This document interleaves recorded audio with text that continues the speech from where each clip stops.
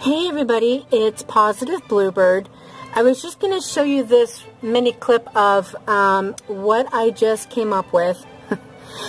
And I kind of pulled a MacGyver here. This is an old hook that would have my son's EpiPens attached on both sides here in the grooves. When you go to the pharmacy, they would give you like a 2-pack so that you can take one to the school and one for home, or one to the other parent. And I've always kept them because I thought they would come in handy someday. And look at that. I just took some wire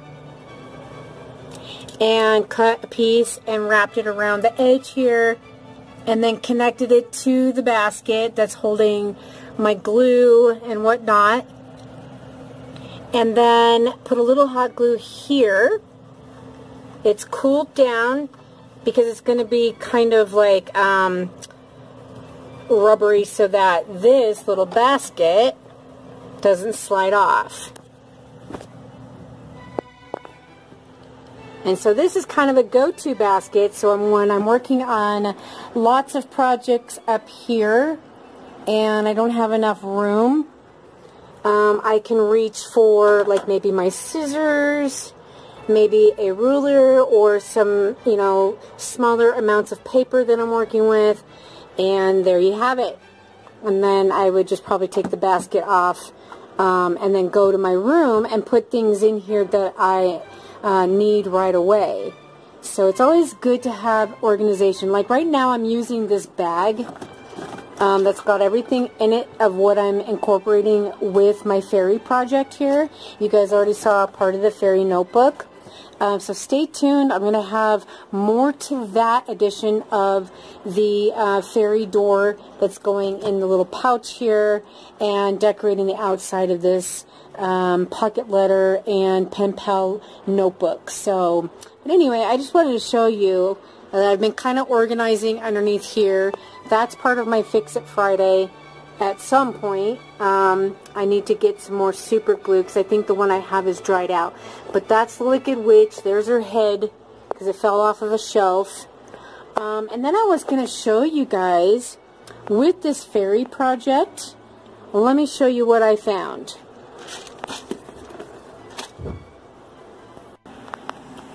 Okay. I tend to forget that I have things in my room. And this is an old soup container, those little venti soups. And I had burned some holes a while back, and I just put the zip tie at the top. And so I hang it up, and there's some washi tape. And I decorated it, of course. I decorate everything. Just ask Becca. But anyway, on the inside, I forgot I had picked up these beads. Anyway, somebody just interrupted my video with a scam call. I've been getting them so much on Fridays and Saturdays. Anyway, so I found these beads that I forgot I had purchased in a bag a very long time ago at Michael's Craft Store. They are kind of peach and pink. Look at how beautiful that is. Oh my God, I found heaven. Look at this. So I'm going to definitely incorporate all of this into the notebook here. Oh my gosh, look. Isn't that beautiful? Oh my gosh. So you guys are kind of getting a little bit of a sneak peek of what I'm going to be putting on the outside. I thought I saw one with a key and oh my God, there it is. Look! This is going to be perfect with this project. I did not plan this. Oh my gosh. Oh my gosh. Look at all of this. Look at these little fuzzy ones. I'm in heaven. I'm in utter heaven. Look at this one. I forgot about these beads. They've been in this container, you guys, for probably a year, if not longer. Waiting for me to use.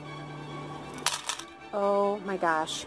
Now this, sadly, is an old bracelet that broke a long time ago. It was very, very old. My mother had given it to me probably about 18 years ago, 20 years ago.